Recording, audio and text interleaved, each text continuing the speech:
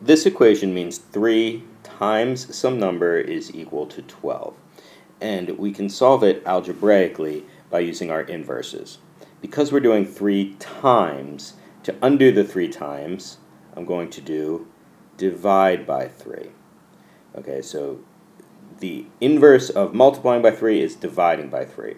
And what that does is it cancels out whatever number I have next to my x there. So 3 divided by 3 is simply x. Now, in order to balance the equation, to keep the value the same, I'm going to have to do the same thing to both sides. I can't just divide one side but not the other, so I'm going to divide my 12 by 3. 12 divided by 3 is equal to 4. So I'm claiming that the answer to this is x equals 4. I can quickly check by plugging my x equals 4 into the original equation here.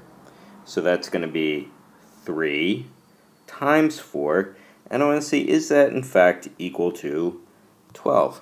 3 times 4, yes, that is equal to 12. So it worked.